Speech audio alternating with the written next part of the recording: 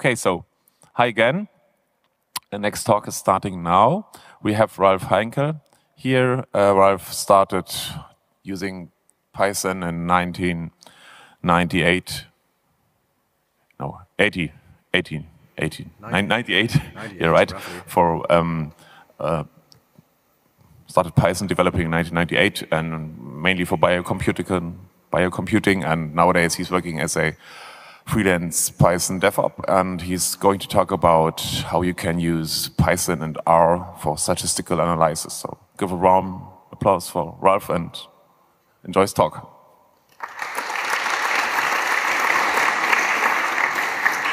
Yeah, hello and good morning, everybody, and welcome to this talk about how to build a bridge between Python and R. How many of you know R or are using? Can you just give a quick... Okay, so most of you guys, as far as I can see. For those who don't know what R is basically a huge package or a tool for doing statistical analysis and calculating graphical representation of your data. It's open source, runs on all major platforms like Windows, Linux, Mac, and the language of R itself is, in my opinion, not so great. Python is a much better language to program in, but R, the real power of R, I think, comes from the huge library of packages that's available around it, and you can download most of those packages from the CRAN network. The situation we faced when I started this project was that Python and R were basically completely separate ecosystems, and when we wanted to do statistical analysis with data from Python, we had to basically pack it into CSV files, transport them over to R, do the analysis, and put them back into Python, and that was not really very convenient for us.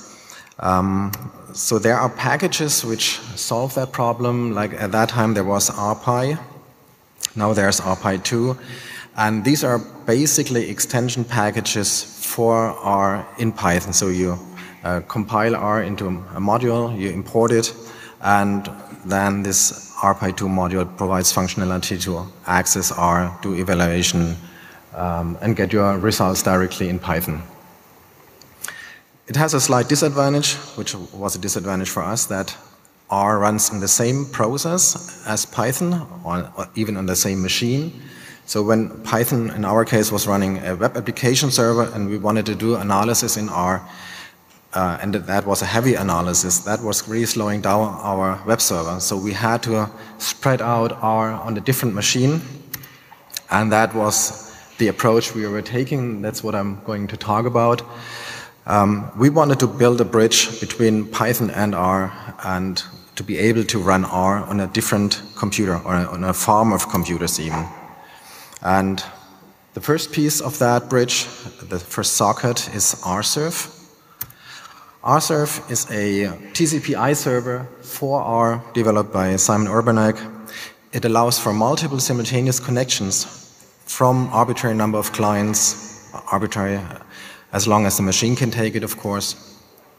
And every client that connects to that R server via TCP/IP has its own namespace, so all calculations are really done without side effects. Clients, by default, are available besides the Python one for Java, C++, C#, and so on. And there's a growing number of clients for Rserve. Part of them come with the Rserve package directly. Other clients you can download as third-party packages from the RForge server and install them. So the second piece of that bridge is pyRserve. That's the part that I have been writing. It's a pure client adapter for connecting via TCP/IP to Rserve. What it does, it serializes Python data objects over the network, sends them to R. R can do some calculation with it, and the serialized result data is deserialized or parsed on the Python side. Oops. And native Python result objects are created by that. It allows to to evaluate arbitrary R commands on the R side, on the R server. You can trigger function calls in R. You can set and get variables in the R namespace. And a latest addition to pyRserve is that it allows R code to trigger commands in your Python interpreter from the R side. And I will show that later. The missing piece of that bridge is the protocol, which these two sockets are talking to each other. That's the QAP1 protocol, Quad Attributes protocol, which sounds much bigger than it is. I think it's invented by Simon just for the purpose of letting R clients talk to R server. It's a little bit of protocol like maybe Pickle in Python, but it allows to exchange serialized objects between R and Python, not just within the Python ecosphere. And it doesn't only allow to serialize data, it also contains commands so that the Rserve side knows what to do with the data that you're sending to the R side. It's a synchronous protocol, so you send off a command and you send off your data to the Rserve and you have to wait until what you get back. Even if it's just a non-object, you have to wait until the R connection really has finished the calculation, so you cannot send off a second command to the same connection. If you want to do parallel computing, you have to open multiple connections on the Rserve, which is possible from the Python side. And yeah, installation is quite easy. You download R from the R server, from the source server. It's not possible to use the pre-compiled packages because for running Rserve you need to compile and link R with a special flag. These enable R shared libs. Otherwise Rserve cannot be loaded into the execution space of R. Rserve can be directly compiled by R. So there's R brings its own compiler for packages. It's R command install and then your packages which you have downloaded before. And finally, the missing piece on the Python side is just a Python package downloadable from pyRserve. It runs on all major modern Python versions from 2.6 on to 3.4. It needs NumPy. If NumPy is installed, it's fine. Otherwise, it will install NumPy on the fly. Starting is also easy. The server side is just started with this R command. Rserve opens a connection on the network, and by default it only listens to a local host. That's its security feature, because in the older times Rserve didn't have a way to protect access to it, so there was no password check. It's now built in on the Rserve side. It's not yet built in the pyRserve side, so that's why by default they only listen to private IP addresses on the local host. When you connect to Rserve server running on your local machine, it's enough to call pyRserve connect. It goes to localhost by default. If you want to connect to a remote machine, just provide a host name and provide a port if you're running on a non-default port on the server side. The connection itself has some attributes, so you can see where you're connecting to. That's especially interesting if you have multiple parallel connections open on your Python side, so you can see which connection is connecting to where. You can close the connection, you can see if the connection is closed and so on. So now we come to the first real steps. What can you do with such a Python, with such a connection to Rserve? The connector itself provides a method called eval that allows you to send arbitrary R expressions, R commands to the R side. Let R evaluate that string expression and receive the result back as a native Python object on the Python side. So here I just just summing up two numbers. You can also call functions in R. The C operator in R creates an array, a numeric array on the R side, and since eval returns the result of that expression, what you get is that array there's something popping up here all the time. You get that connected into a NumPy array on the Python side. Sometimes it's not always you want to return the result back from R. So when you assign a very complex data structure to a variable on the R side, that's nothing you want to see on the Python side, because it would have to be serialized from R, pass through the network, and deserialized in the Python side. And if you just want to assign it to a variable, you want to avoid that. So for that case, there's a variant of the eval command called void eval, which just executes the expression on the R side and just doesn't return anything to Python. If you still want to see the value of the variable avar, you just can use the eval command. Some more examples of string evaluations, like here you can even define a function on the R side. So here I create a function called times2, which takes one argument, and the second eval command just provides, executes that function, and the result is returned back to Python.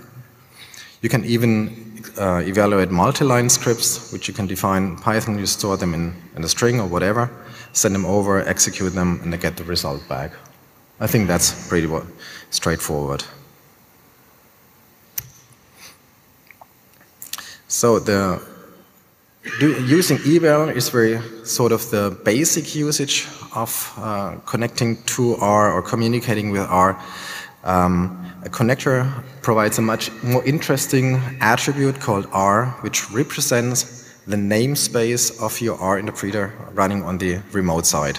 So via this attribute R, you can access variables and set variables in the R interpreter.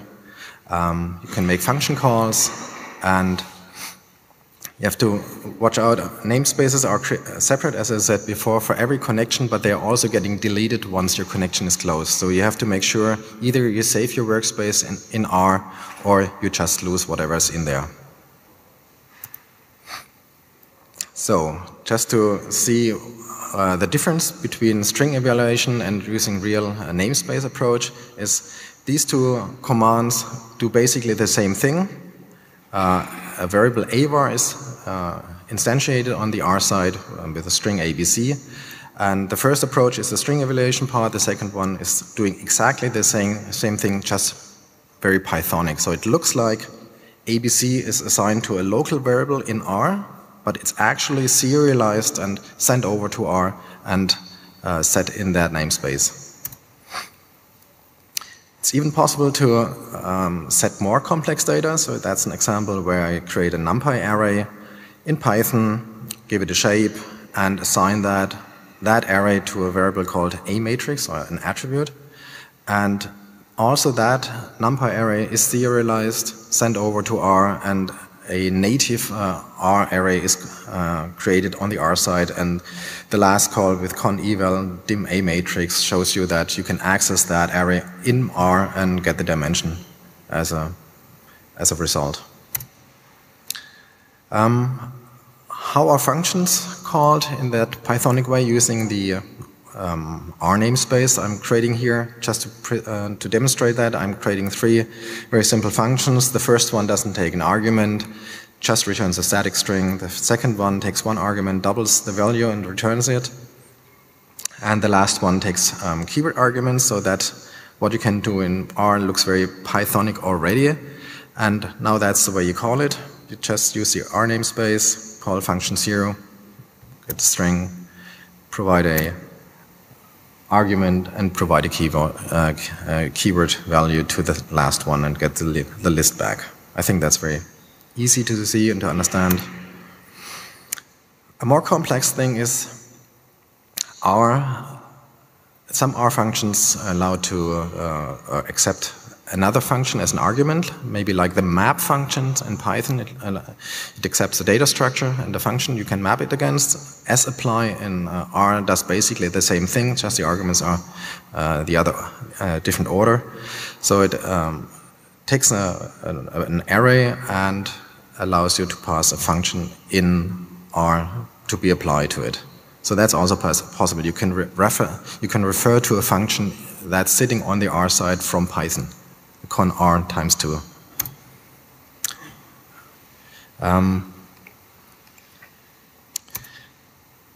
It's important not to pass references to Python functions. That doesn't make sense. So like the double is here I define a function in Python, and if you try to refer to that function, of course, it's not possible to serialize functions from Python into R. You can serialize data, but not functions, so that gives you a name error because double is just not defined on the R side.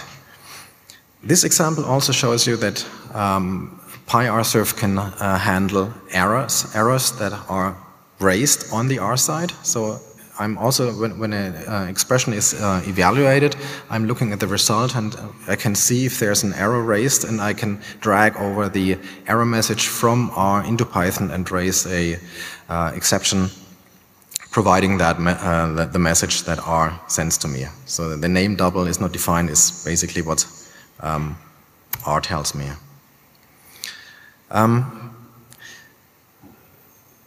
This example shows you that things can be rather inefficient if you don't do it right.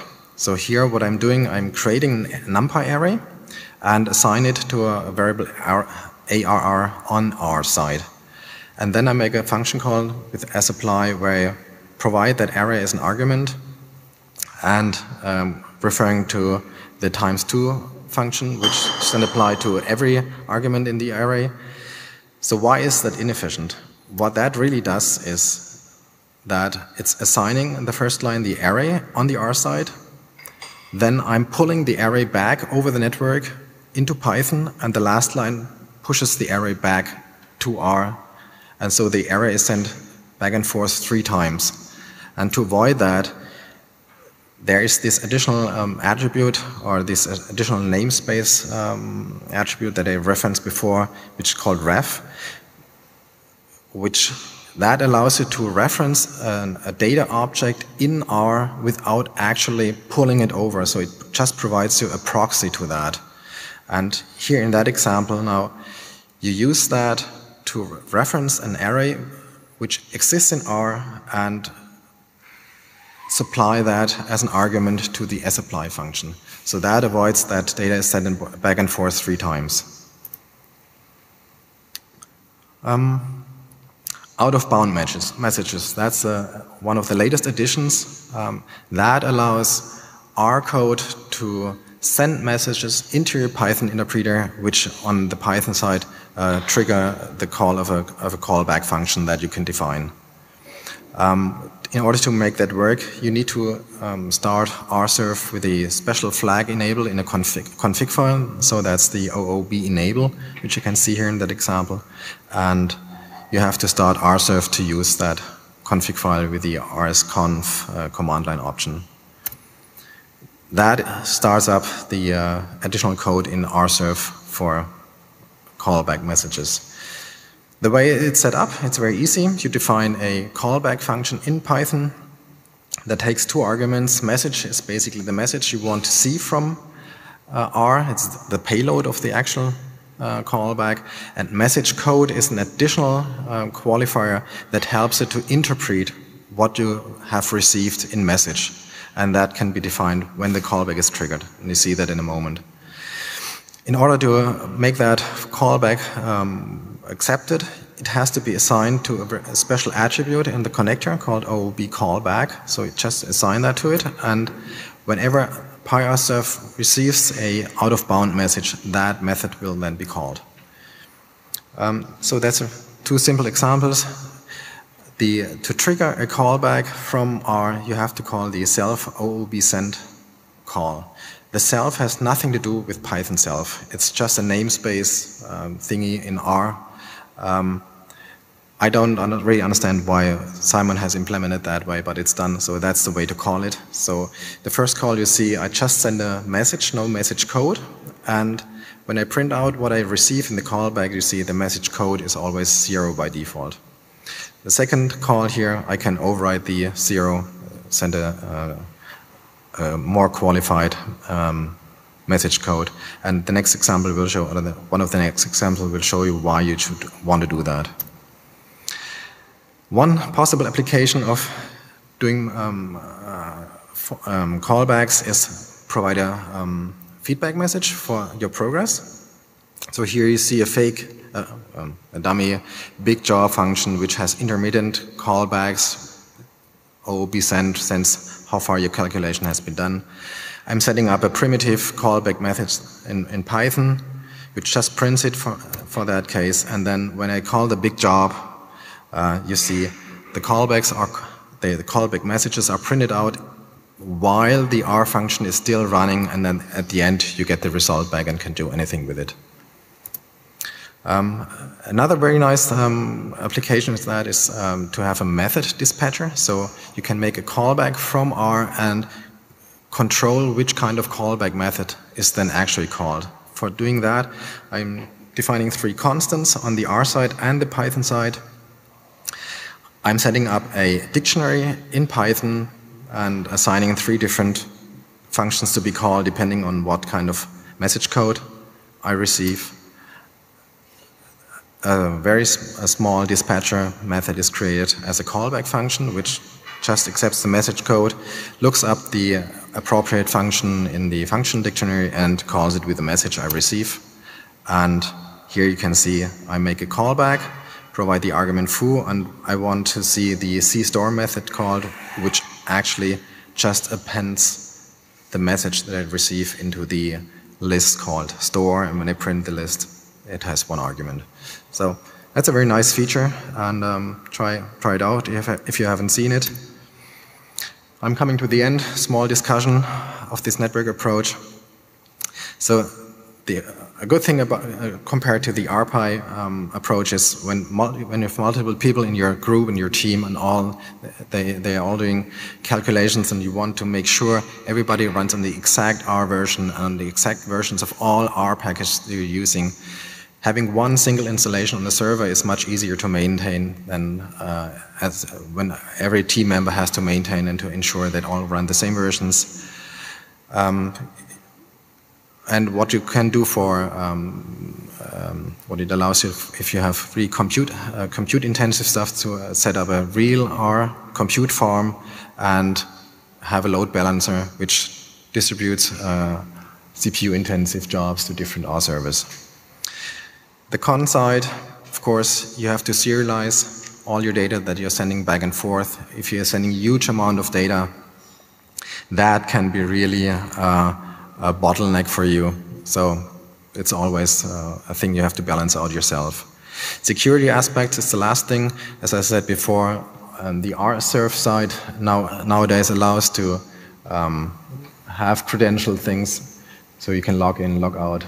pyRserve doesn't have that, so in the moment it's best to just use it in-house. So that's the talk for now. Thank you for your attention, and if you have questions.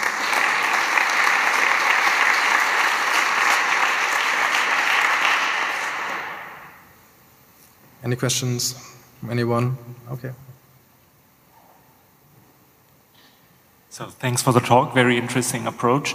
First question is, did I get it right? You have 1 session per connection, which keeps the state? Yeah, there's one namespace, 1 session per connection. Okay, exactly, so it's suitable for multiple users? Exactly, yeah. Mm-hmm. And can you say anything more about the serialization of the data you're using? You mean the protocol, what I'm doing? Yeah. Okay. It's a binary format invented by Simon, and there's a very elaborate documentation on his website. It's basically working the same way as Pickle does. So it recurses into your data and goes down the tree. For simple data, that's simple, but for nested dictionaries, lists, and tuples, all that can be serialized, and it basically has the same approach, just that this serialization protocol is not Python specific, but it's Rserve specific. So all clients and all servers can interact with that. I mean, going into technical details would just be too much for that talk, but everything can be looked up on the website. Have you considered to implement any other clients? Other languages? Other than Python client? Or no, Ruby or just other languages?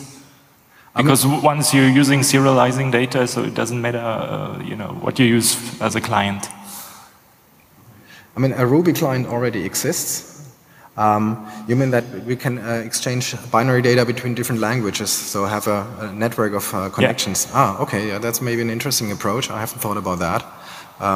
It could be useful as a general way to exchange binary data between different languages or different systems. Yeah, that's maybe an interesting idea. Okay, thank you very much.